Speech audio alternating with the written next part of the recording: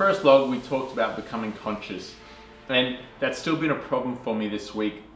I was in the gym last night and I wasn't really thinking about my thoughts. I'm trying to be present in the moment, and I noticed about halfway through my training and I just wasn't present. I wasn't in the moment. My mind was on other things, and that's something I really need to rectify if I'm gonna really excel in my climbing in future. So today I was reading up online on how to improve your focus and how to be more present in the moment, and a lot of people recommend meditation. So as of tomorrow, I'm going to start trying to meditate 10 times each day, and we'll see how that goes as to whether or not it translates to any improvements in my focus, and I'll keep you up to date on that one. So the book asks us to look at our motivations for climbing, and it talks about how we grow up in this achievement-based society, particularly in the West, where we're judged on things like our performance at work and school, the material possessions that we surround ourselves with, and how we can fall into a trap of using those things to determine our own self-worth and feed our own egos.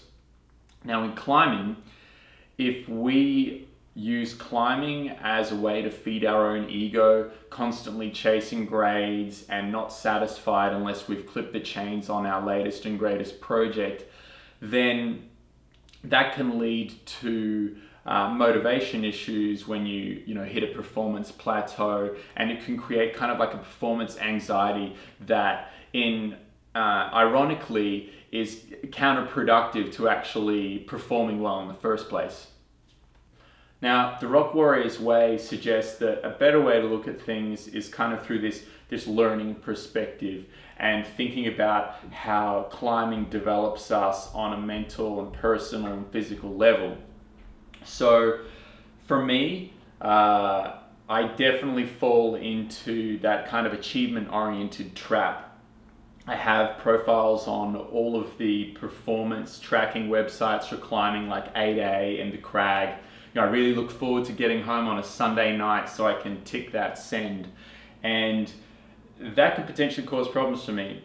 So one way I'm thinking that I'm going to try and tackle that issue is I bought this little book. I'm going to take it with me to the Crag, and after I get on routes, I'm going to take notes, not just about the struggles that I had and maybe the things that I was thinking about while I was on that route, but also the positives that I took away from it that weren't just, hey, I clipped the chains on 510X, 511X, 5 whatever, but also,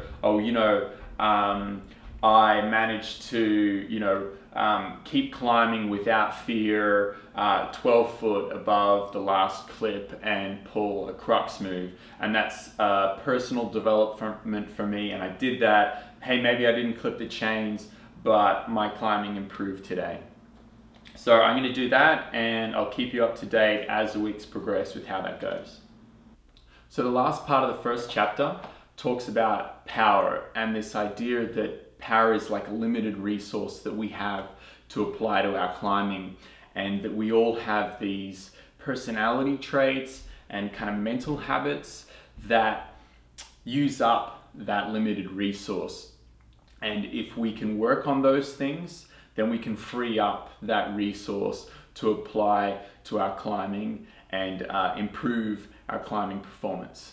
So for the final part of this vlog, I'm going to look at some historic climbing footage and some climbing footage from Maple Canyon on the weekend, and look at some of the mental habits and personality traits that I have that I could work on to improve my performance. The book talks about how your ego can get in the way, and this climb is a great example of that. The footage comes from 12 months ago. It's a climb called Yertle the Turtle, a 512A at Reimer's Ranch in Austin, Texas.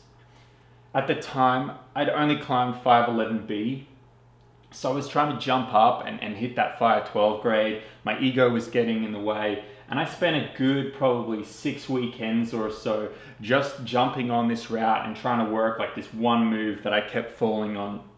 Complete waste of energy and effort that I could have invested in routes that were closer to my abilities, that I could have used to build out my mental game and my technique which probably would have led to me progressing at a much accelerated rate. I've fixed that aspect of my climbing. I cut it back, and I focused on building out my 511 pyramid, which I've done. Still haven't climbed 512A, but I feel like it's kind of inevitably coming because I've built out that base now over the past 12 months since then. This next route comes from Maple Canyon in Utah from just over a week ago. It's a 511D called Zoster the Toaster.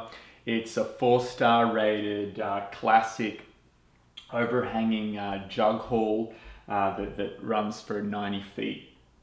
With this route, I want to talk about 2 principles from the book, from the first chapter, that I noticed in my climbing here that took away from my power and probably led me to failing just below the chains on what would have been my first onsite on a 511D. So those 2 things are self-image and self-talk. Firstly, self-image, and the book talks about how that can affect your climbing. In this case, I come from climbing in Austin, Texas, where for the most part the climbs are 30 foot. They're essentially, as some people say, bolted boulder problems. I'm not used to this really kind of tall climbing that requires a lot of power endurance. I'm coming from that background where 80% of my climbing experience is climbing on routes like that. The other thing is that up until this point, I'd only on-sighted a 511A, and I'd only actually red pointed one 511D, which was a 30 foot essentially boulder problem. Now that's where my self-talk comes into play. So I'm on this route and I'm doing really well. I'm probably about 3 bolts from the top, and I'm feeling really good. Up until that stage, I'd really been focused on just executing the moves of the climb and getting higher and higher and higher. But I was doing really well, and I start to realize that I'm doing really well, and I'm thinking, hey, you're gonna on-site this. Like, you're gonna on-site 511D. And the adrenaline kicks in, I'm getting really excited about the prospect of on-siting 511D, and I get distracted from the climbing, and the adrenaline kicks in, and it sucks all this energy out of me, and my heart rate increases, and I'm hanging there trying to rest and shake out and recover. And I'm thinking to myself, the self-talk is, you don't climb 511D, you're not a 511D on-site climber.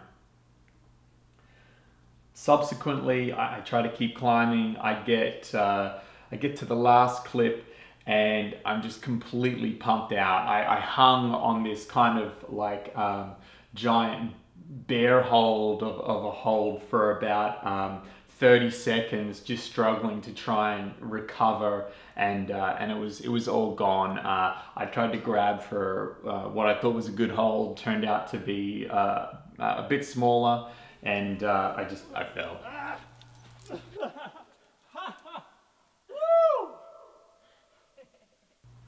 So I think that's a good example of how my self-image and my self-talk like negatively impacted my climbing.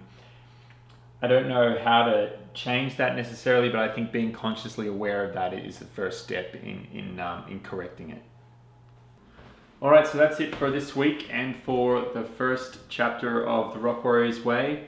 Just to recap, we talked all about becoming conscious of your inner dialogue and the thoughts that you're having while you're climbing, and also about those mental habits that you have that could be detrimental to your climbing performance.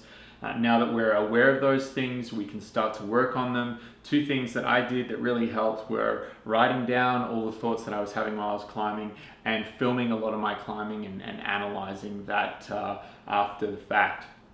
Next week, we'll get stuck into chapter 2. There's some exciting things happening. I'm going to be putting on a heart rate monitor and a stethoscope so that we can put together some footage of me climbing where you can listen to my breathing rate and how that changes as I go through the route. I've already done a bit of heart rate monitored climbing footage which I uploaded to YouTube the other day, and you can check out in the link below and at the end of the video. we're also going to be talking about my action face. So I tend to grimace when I'm concentrating on things. Friends of mine call that my action face, and it's a real issue for me and something that I need to work on. So we'll get stuck into that next week. Hit subscribe, and thanks for watching.